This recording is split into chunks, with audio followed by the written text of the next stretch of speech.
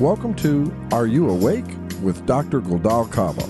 When we can become clear and can state our intentions in our lives with this clarity, the world changes. These shows are offered to you, any of you that are reaching out, so that you may find what you're looking for, answers, paths, teachers, and most importantly, to learn to listen to the call of your soul. Our topics, guests, and input from you, our audience, are meant to stimulate thought, encourage growth and healing, to teach and inspire, to open the door and to open hearts. We know this will change the world. Now please welcome Dr. Guldan. Welcome everyone to Are You Awake? I'm Dr. Guldan Kaba, your host of Are You Awake on Energy Talk Radio. Once again, another incredible show. We have today our guest, Eric Allen Bell, creator, host, creative genius of bringing spirituality to everyone for free. Global One TV, GLOBALONE.TV. Check it out. He has almost 19 million people in the last 2 years. One thing that I want to talk about, that we are going to talk about, Eric, welcome. Love to have you on the show. It's great. You talk about that Global One TV looks for that thread of truth that runs through all of the spiritual traditions, minus the superstition and other trappings that usually come with what has become known as spirituality. The idea behind Global One TV is that, you know, when you study these different religious and spiritual traditions, you do see that there's a thread of truth that runs through all of them. If the truth comes out in Japan, it has a sort of Japanese flavor to it. If it comes out in India, the truth is sort of Indian. You know, but fundamentally, the essence of the truth hasn't changed. So in a modern age, in the age of science and reason, we can remove those aspects that are superstitious, or that don't serve us, or are misogynistic, and strip it down to its basic truth, and to sort of take the best of. You know, for the first time with the internet, for the first time in history, we have all these cultures and traditions talking to each other, which is just such an amazing, revolutionary, evolutionary accomplishment. And it occurred to me, you know, in the conception and creation of Global One TV, that we can kind of take the best of those truths and put them together and make that available for free to as many people as possible all over the world. And that's exactly what's been happening for the last 2.5 years. Well, it's really amazing. How many million hits do you have now since 2009? 18 million or something? We're coming up on 19 million, actually. We just passed 18.5 million viewers. You must just feel amazing. Now, that gives me goosebumps, because what you're talking about has been my life's purpose. Ever since I was a little girl, you know, I'm Turkish, I'm American, I grew up all over the world, and all I ever saw were the sameness of things rather than the differences of things. Yeah. And then, yet I always saw people arguing, fighting, and, you know, as a little child, I used to ask simple questions like, well, why are some people going to hell for eating, you know, meat on Friday? Just a simple thing. Right. You know, I never understood that. I can remember looking at my mother saying, I don't understand. Why Friday? Why Sunday? What's the difference? Why aren't these people getting along? And from the very beginning, all I could see was what was the same. And I had, you know, like, and as I studied, because I was always moving and had a high intuitive process, I would walk into these different religious ceremonies, different places, and always hear what was the same. And yet nobody else seemed to. And that was so shocking to me. And so here you are, well, man after my own heart, if you will, who can do the same thing. So I just have goosebumps as we're talking. It's true. Why don't people see the sameness? That's the difference between religion and let's say mysticism, for lack of a better word. Religion, its origin is control. Religion is designed to control and indoctrinate and brainwash, and yet out of these religions come these mystical traditions. So you just mentioned being Turkish. You know, Sufism is a perfect example where out of something as rigid as Islam, we have a beautiful Sufi tradition where, you know, they're trying to find the essential truth rather than the literal truth. And you know, I realize Rumi's not Turkish, but he's Sufi. It's a perfect example where out of an established religious tradition, a mystical truth can emerge. It's there for somebody who's tuned in. It's clear. And it seems to me some people are just born tuned in, and a lot of people start to tune in as the result of crisis. And I think a self-help industry has sort of grown up around that, which maybe brings us to Occupy Wall Street. I think we're starting to understand in America and in the world that we are in a crisis. We're in a deep crisis, and the crisis is that the way in which we're living is just simply unsustainable. And, I don't have a degree in science, but what little I know about evolution is it usually happens as a result or in response to a crisis. So I see a real opportunity with whether it's Global One TV or Occupy Wall Street. We have an opportunity to evolve here because we absolutely must. That's true. I'm a psychologist as well as a naturopath and a medicine woman and all of those things. And growth really only happens biologically, spiritually, emotionally through crisis, as you said. The biological term is entropy. When things are stagnant for too long, we'll create a crisis in order to grow. Otherwise, the organism doesn't grow. Right. It shrivels up and dies. And that whole concept of entropy comes from that. And maybe that's what's going on with Occupy Wall Street right now.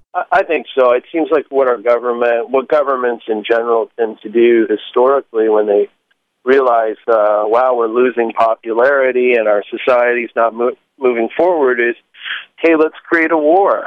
And it seems to me that just in our lifetimes, people are getting hip to that, saying, no, let's not create a war. There has to be a different way where we can unify. And what I love about Occupy Wall Street is the vibe, if you will. It's not so angry. I mean, the media tries to depict it that way. They try to focus on the tight shot of the clenched fist. But really, it's people, I think, approaching this from a hopeful point of view that, maybe we can create a better world. As these old systems collapse around us, and they're clearly collapsing, here is an opportunity we could focus on what's wrong, and I think there's a time and a place for that. But simultaneously, there's an opportunity to look at what world do we want to create moving forward as long as this ship's going down. Well, and what's really wonderful, in the 60s and the hippie generation, it was very generational. And what you see with Occupy Wall Street are people of all ages, all socioeconomic backgrounds, all religions. And that's unique. That's different for us. There isn't the polarization. I think there's still a little bit of a partisan polarization. Unfortunately, it's perceived as a leftist movement. But my sense is, I started tuning into this as soon as I heard about it. I'd written an article for MichaelMoore.com back in February, and the title was "Egypt is Just the Beginning." And it was very short, and I said, we need to do this in America, and we need to go after Wall Street. And somebody had just reminded me of this recently. They're like, do you remember writing this? Wow, So it seems like it's in the collective consciousness of just about everybody in America that the way we're living is not sustainable. We may differ in terms of our ideas about what to do about it, but I think we can almost all agree this can't continue like this. It just won't work. It doesn't work, and I think you just nailed something. The media is so, now that the media is actually talking about it, how long were they out there before the media even picked it up, which was just fascinating to me. So much for reporting the news in the moment. But anyway, that's a whole other conversation. Sure. But what's interesting is the media has been very great about saying, well, what do you want? What do you want? And people really aren't sure, like you just said, how to fix it. We just know it's broken. And we want it different. Well, and that's an interesting thing about, how we are indoctrinated in our society to think, which is, it would be as if you read a poem and said, so what's your point? People are out there not because they have a leader or a list of demands. I think people are out there in response to a sentiment. How to articulate that sentiment, it depends on who you're talking to. But the sentiment runs through it. There's a feeling that has brought people out onto the street. Some people would tell you, my feeling is that it's about capitalism. Some people will tell you it's about their student loans. Some people will tell you it's about the environment or about wars. So that is going to vary from individual to individual. But again, the overall feeling is the way we're heading is just wrong. And we desperately need to stop and really question ourselves here. It's interesting because what you're talking about is how we opened the show a little while ago about this is the common thread, this is the sameness, the oneness. Everyone has their own lens, their own way to talk about it, their one thing that they connect to, but yet by the same token, everyone's feeling something.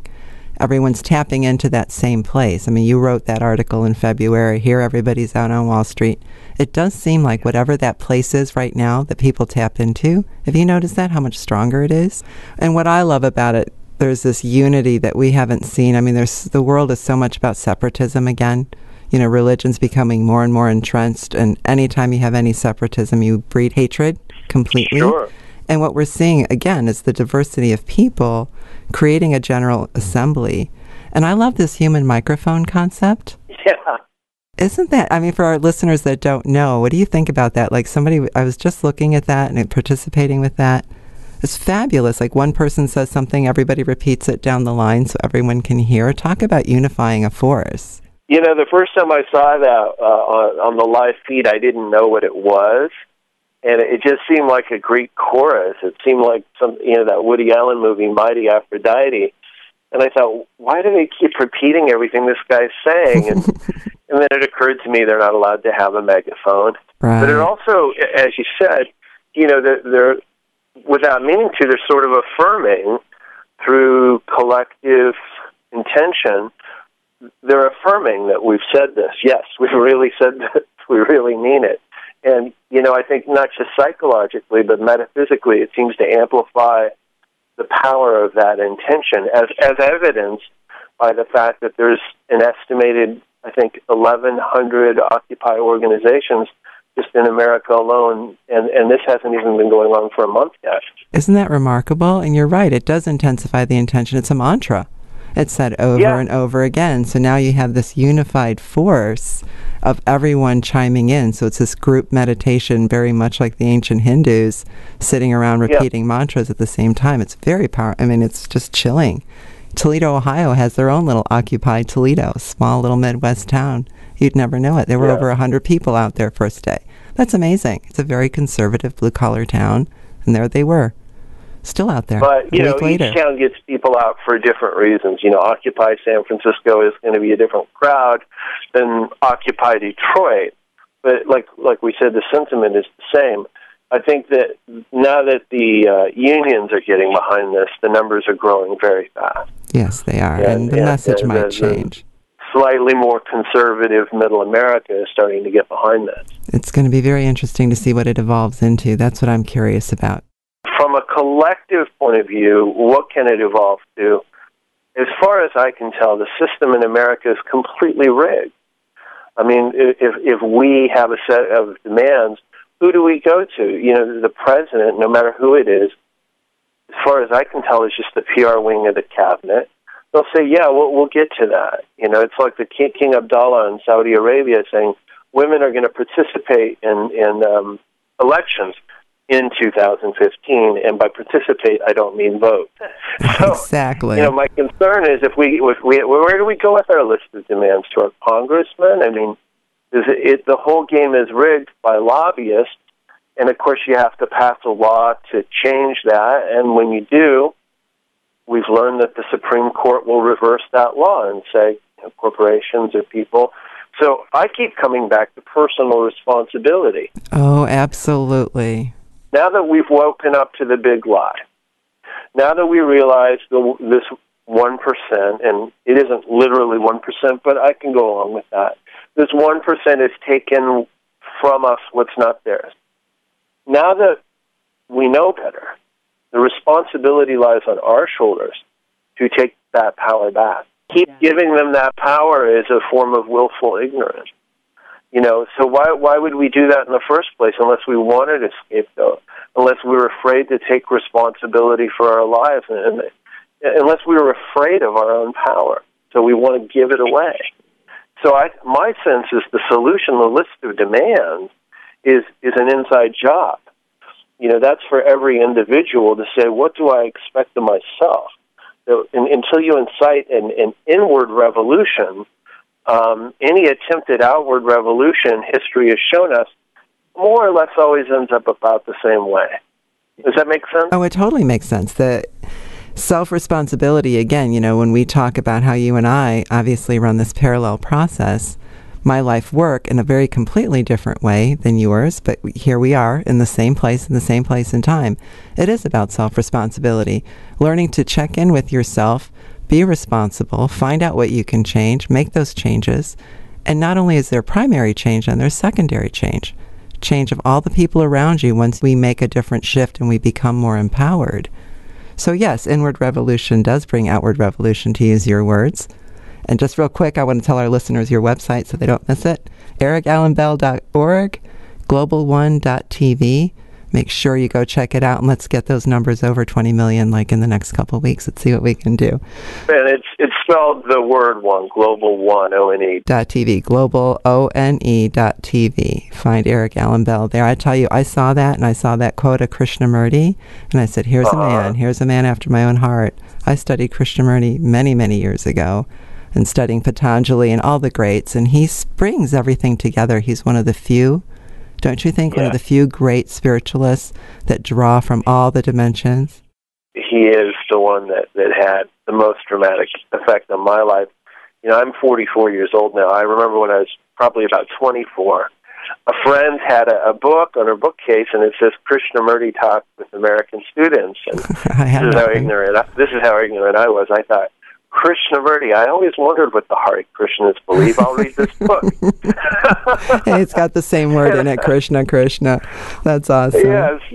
So I get a few pages in to this revelation that anybody who knows Krishnamurti will know what I'm talking about, where he has demonstrated that the observer is the observed. Absolutely. And it hit me so hard, my life has just never been the same since. Isn't that wonderful? Yeah. This notion of inquiry, that you have to recognize that the brain is just an organ in the body and that it's conditioned. And the awakening of intelligence is when we can start to identify that which is not the conditioned brain. When we're not identified with the conditioned brain as self, this is the beginning of self-realization, which is profound. And I think when that starts to happen in mass, as more and more people, as the light goes on, so to speak, we are poised to take a quantum leap forward in our evolution spiritually and materially, possibly in our lifetime. I don't think it's one big, gigantic, utopian moment, but I think it's revelations are occurring. I feel, I sense intuitively, and I observe in the world, more and more people are starting to get it. To tune in. They are. That's that collective consciousness we were talking about. I read Flight of an Eagle for the first time. That was my first Krishnamurti book. You remember that one? Mm-hmm. And absolutely the same thing. Coming from a more academic background, it's so interesting to me, again, to see the similarities. The postmodern movement, the deconstructivist movement, it's all based on that same concept you just talked about, the observer being the observed. But you go back further, and Krishnamurti's, one of his great teachers was Patanjali. That's 5,000 years ago BC, and I love Patanjali. I can just read that forever. But when you look at bringing together the core thought of all things spiritual, I think Krishnamurti's one of the great people that does that well. Absolutely. And yet he said, what have you done in your lifetime to make a difference? And what were his last words? I don't think I've made any difference at all because I haven't done it. Exactly. Very interesting choice of words. I mean, when he spoke very often, he didn't use the word I. He would say the speaker. Yes. So that's right. Thank you for that correction. He was very clear in his language that he was not identified with this brain-body organism called J. Krishnamurti, who has a personal history. That's right. That it was the speaker who was talking. And the I is transcendent of all of that. Absolutely. And, this Larry Dossey, I don't know if you know him, he's a physician, and back in the day, he was one of the pioneers. You can still see the arrows in his back. But he wrote, be careful what you ask for, be careful what you pray for. As an MD in the 70s, that was like really risk-taking.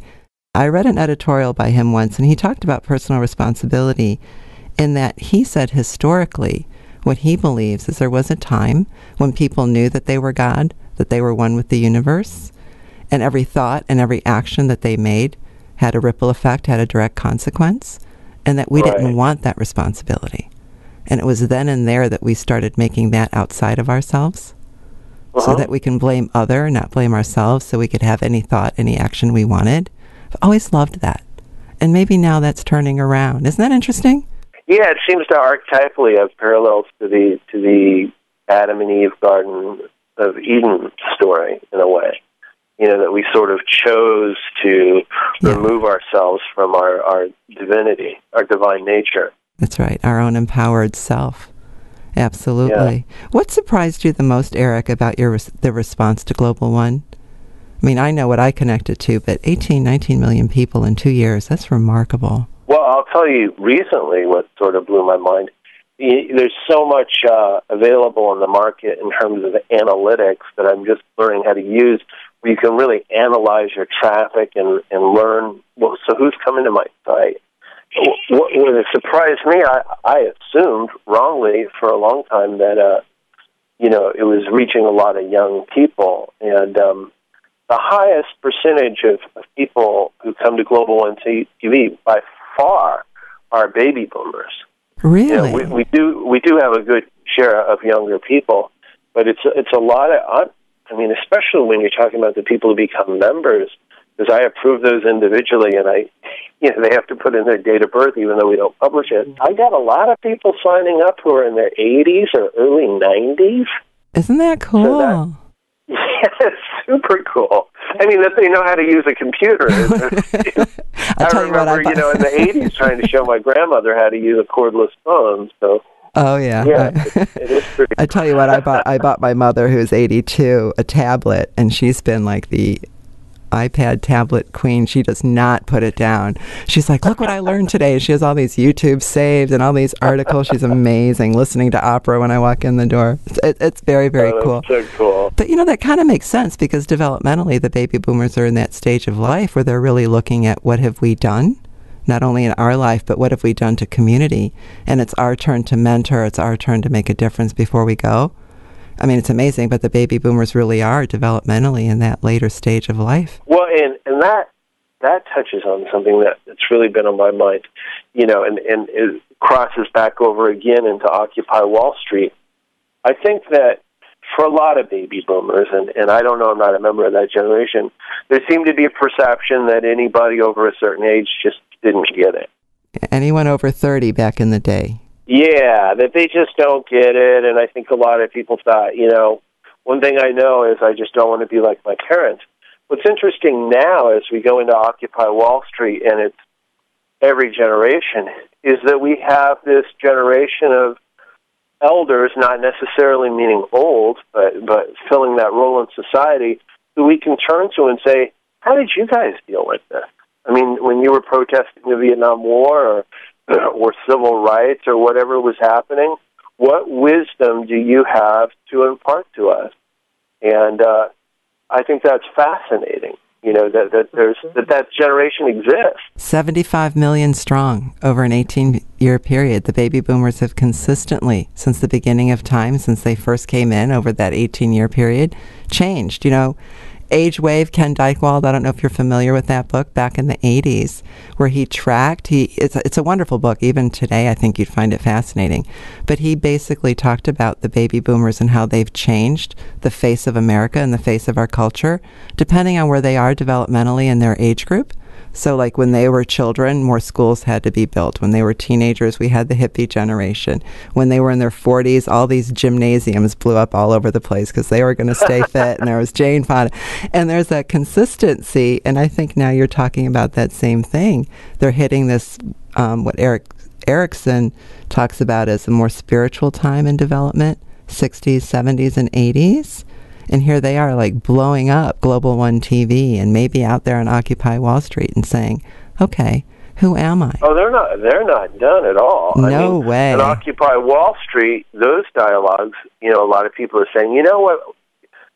For example, Roseanne Barr showed up on Occupy Wall Street, and there's YouTube footage out there, and she said, please don't make the mistake we made in the 60s. Yeah, I'm seeing a whole bunch of egos out there. You need to come together into one big ego. because good for her, from a big ego. so, here we have people who are, can also impart not just what they did right, but some regret, some ways of saying, hey, be careful to not, get divided over stupid little things, because we need to look for our similarities. It's just critical. Lots of regret, and I see that. I've been tracking the baby boomers. It's been one of my favorite topics since the beginning of time, because it really talks about what's going on in the world and what happened after. Like, you're at the very generation right after the baby boomers. I think that your youngest baby boomer today is about 54, 55, if I remember the ages correctly. So you came right after. But I was born in the summer of love. There you go. 7th. There you go. You were born of those early baby boomers. Yeah. But there is a lot of regret, because they were the ones that defined the 80s. Yeah. They defined the 80s. They went from the hippie generation to the me generation, and it made a big difference in the entire culture of our country. Sure. But I think that's just I think that there's been a tendency to be too hard on them, because it is human nature. Absolutely. To go through stages. That's right. And not all of our stages are graceful. All of us have pictures of ourselves from a certain generation that we'd rather people don't see. Well said. So is a generation not entitled to do the same thing? Absolutely. And when you're that strong, so I think we have really what we have right now. Like you said, the baby boomers are a big part of Global One, but they're now the teachers. Right. And people like yourself and like myself, we're passionate. I mean, it's been my life, what we're talking about today. Obviously, it's your life. You come from Hollywood and screenwriting. I come from academia and spirituality in that way. But yet, again, it's such a wonderful thing. So to take our teachers and to learn from their mistakes, learn from our own mistakes, and really create what our future can be. And then it can happen in real time. I'm in Southern California right now, but I spent some time in Murfreesboro, Tennessee, making a documentary. And I realized, there's one tiny little sort of new agey store in town with, crystals and probably not the type of place I would go to in L.A. just because we have so many other options. But I walk in and they're like, it's the Global One TV guy. Oh, really? And I realized in a small town like Murfreesboro, Tennessee, nobody there has anyone else they can talk to about these ideas of non-duality or collective consciousness. I mean, not only can you not find people to talk to, but in the Bible Belt, you talk about that at your peril. That's true. You can really damage your reputation, and in some parts of the Bible Belt, put yourself in personal safety. There's personal safety issues. People get really upset if you don't toe the party line as far as the religion, that's real popular down there. Well, that's very true, and then you'll be ostracized. So that's the wonderful thing about the internet and the Global One TV guy, is that, you're easily recognizable. You've put yourself out there. The documentary you were working on, was it Not Welcome? Yes. Yeah, I just saw the short for that. That's wonderful. Hopefully we'll have time to talk about that. Yes. Yeah. But just a real quick, you were talking about Roseanne Barr, but Deepak Chopra was out there? And Deepak Chopra had a very different take on what a lot of people had to say there. He asked everyone to put their hand on their heart for just a minute, and you had mentioned that the human microphone, and that we were talking earlier about the power of collective consciousness amplified, and he immediately recognized that opportunity and used that to his advantage. So he said, repeat after me. Put your hand on your heart. And he asked everybody to repeat certain, I won't say affirmations because it sounds hokey, better than affirmations, declarations about the world that they wanted to see. And then he asked for just a moment of silence where people kept their hand on their heart and just focus on the world you want to create. He didn't talk about the 1% has screwed us. He just invited people to focus on, so what is the world you do want to create? And it's just, the footage is out there on YouTube, and it's just beautiful what he did. Eric, we're going to stop right here. That's an incredible, incredible thought. You're right. It was beautiful. We're going to have you come back, and we're going to do more of what we've been doing, because I think this is really exciting. You have so much to share. So we're going to wrap our show right here, and everybody remember, self-empowerment and the sameness of all things can change the world. And it's a beautiful thing. Please stay tuned for Dr. Goldal's healing exercise and visit innerpathicprocess.com. As we wrap up our show with Eric today, we talked a lot about the thread of all things being one, the similarities in all things spiritual. We also talked a little bit about energy. What I'd like you to do is just consider for a moment, what if? What if our voice repeating the same image over and over again as our own human microphone? What if we focus on one thing and put that one thought and word in our midbrain, and we focus on that one thing that we desire, peace, contentment, well-being, peace on earth, peace for ourselves? What if we are our own microphone? Chanting, mantras, those things have been around since the beginning of time. In all indigenous religions and spiritual practices, voicing the one thing over and over again brings that thing to us, draws us towards that thing. So what if? What if we got comfortable for just a moment and put in the middle of our brain, in our mind's eye, one thing? The ancient Siddhas used to practice so hum with their breathing in so, out hum.